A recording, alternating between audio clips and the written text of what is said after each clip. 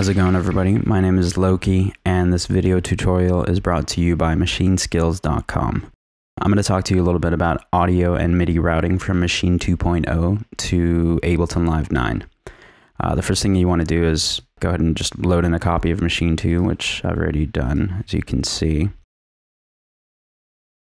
I'm just going to show you routing with kick, snare, and hats only. Obviously, you can expand on this, but just for the sake of this tutorial, we're just going to do 3 tracks. So go ahead and load in 3 MIDI tracks, and the shortcut for that is Command-Shift-T. I believe that's just Control-Shift-T on a Windows system. So just do that 3 times. After that, we're going to load in an external instrument on each track.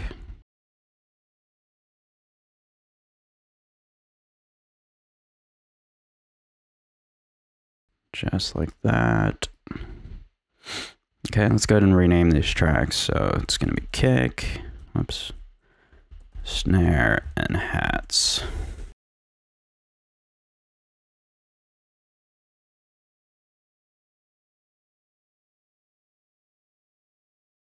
Okay, after that, the next thing we want to do is on all of the tracks down here, the MIDI 2, we're going to set to Maschine. And these are the MIDI channels. Now, it's a little bit, with Maschine 2, it's a little bit different than Maschine 1, if you're familiar with MIDI routing at all. But what we're going to have to do with this one is we're going to have each instrument be on a separate MIDI channel. So we'll have the kick be on 1. Okay. The snare, we'll have that on 2, and we'll have the hi-hats on 3. Okay, now going back to the kick real quick. This part's really important. Audio from, the way that Maschine is set up is essentially you have 16 outputs.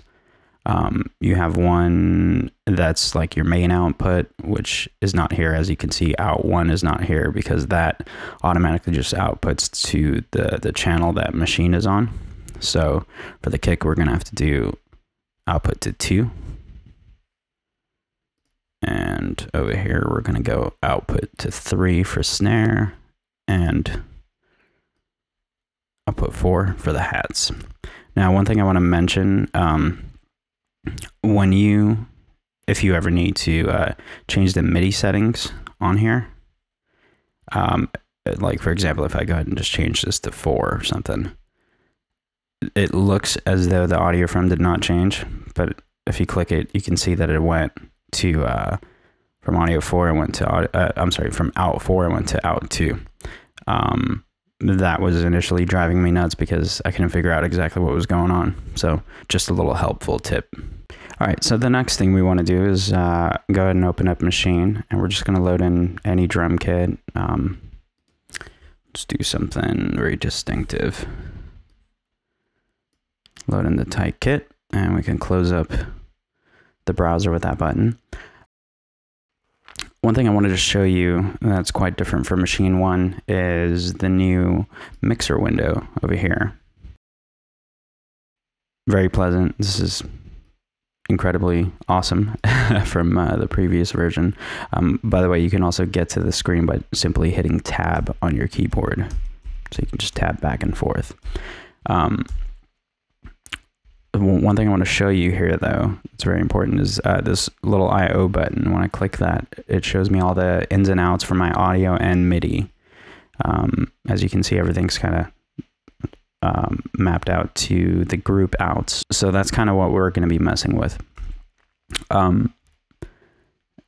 Essentially, when you're, like, for example, if I go to the outputs and the inputs here, so all of this control, again, can just be done straight from here. Makes it very convenient than having to flip in and out, of each sound and routing out everything separately. You can just do it all from the mixer page, which makes it very, very convenient.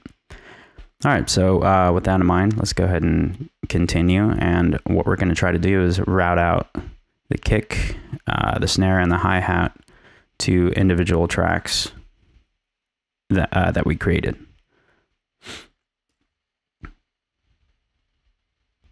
So first things first, let's go back to the other screen and create our own pattern. Whoops. All right, and we'll just do something relatively simple, just simple kick snare.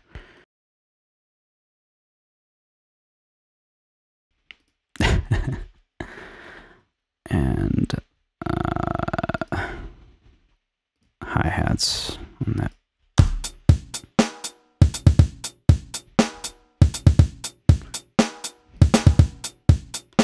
Simple enough.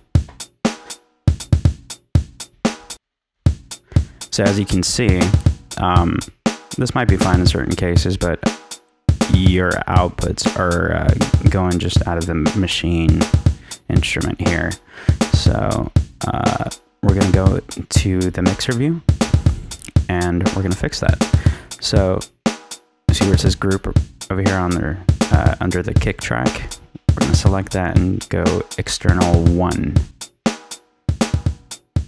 Okay. Now, the issue with that is that nothing changed because everything that goes through external 1 is going through Maschine 2 as well. So we're actually going to select external 2, which is, as you can see, the kick now is coming in through here. All right. Now, external 3 for the snare and external 4 for the hi-hats. And I think I did something wrong here. Let's take a look. MIDI 2, that's fine. There we go. Sorry, I had the wrong audio from channel selected there. And this is actually really convenient too, because you can see where all the signals are coming out of. So that's your kick, that's your snare, and that's your hi-hat. So that's correct. This is correct as well, and kick. All right, so that's pretty simple. We got the audio working nice and smoothly. As you can see, you are no longer getting any sort of signal out of Maschine, unless you actually play one of the instruments that is actually not in that routing system. So if I play, for example, more cowbell, you can see that coming out through Maschine, and respectively, we can actually route that out through a different channel as well. We can create individual bus tracks over here and bus out entire setups from different groups if you like. So the possibilities are pretty much endless within the 15, 16 tracks that you have to work with. If you're like me, you want a little bit more control than what Maschine gives you, although Maschine 2 is pretty powerful. I personally like to work with Ableton Live as far as sequencing all of the MIDI data and the clips. It's just a lot easier for me to work with clips in here and an arrangement view than actually working with the pattern system inside of Maschine. So, but on that same token, I also like to sketch some of the ideas within Maschine and then take that into Ableton Live. So the easiest way for me to do that, and why also I set up the tracks with the external instrument and the MIDI routing, is so that we can initially just click on sounds here. That's fine. Click this export pattern button, and as you can see, it creates 3 clips. They're all respectively named based on the instruments inside of Maschine, and all we do is just drop that in there. Whoops, let's flip back over to Maschine. Let's go on to a pattern that's empty, so just to make sure that that's not playing. As you can see, nothing is playing right now. Now we're just going to go ahead and launch these 3.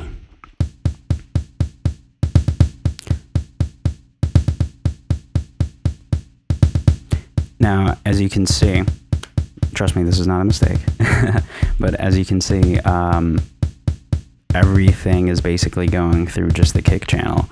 Now the way that we fix that is the MIDI settings within Maschine.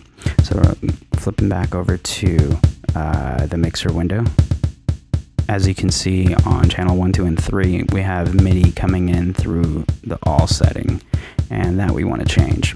Now remember on the external instruments over here, we routed out to MIDI channel 1, MIDI channel 2, and MIDI channel 3. So there's a couple of quick things I want to show you here. First, let's just get everything routed out. So MIDI channel 1, whoops, my mistake. MIDI channel 1, oh, I'm sorry, MIDI channel in, not out, my mistake. MIDI channel 1, MIDI channel 2, and MIDI channel 3. By the way, just clicking on the text over here is equivalent to activation. So if I flip back over here and go into the input, MIDI, it's the same thing as turning this on, and it will not work unless you have this turned on. So for example, we're on the kick, right? See how it's active? Now I'm going to deactivate this and flip back over, and you can see it's no longer highlighted. So now it's active. Simple, right?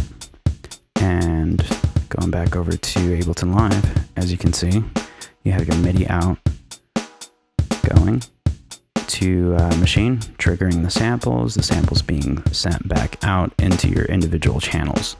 So you can take this and, whoops, let's take all 3. Just drag those over, stretch them out, do whatever you want.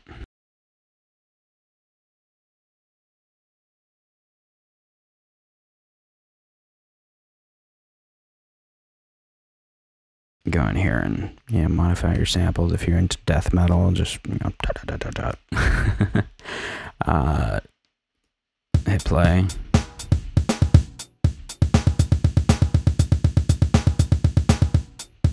So as you can see, you have a tremendous amount of control over Maschine, routing things out individually,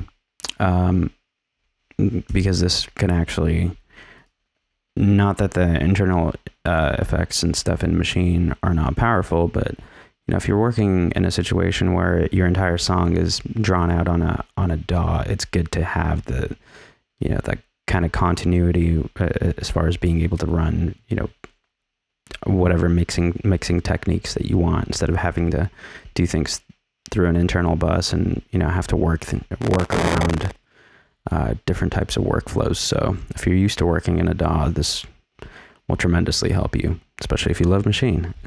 So I hope this tutorial helped you guys. So just feel free to comment, let me know what you thought. If you have any other advice or tips or any types of tutorials that you want to see, go ahead and let us know, and we'll try to get that done for you.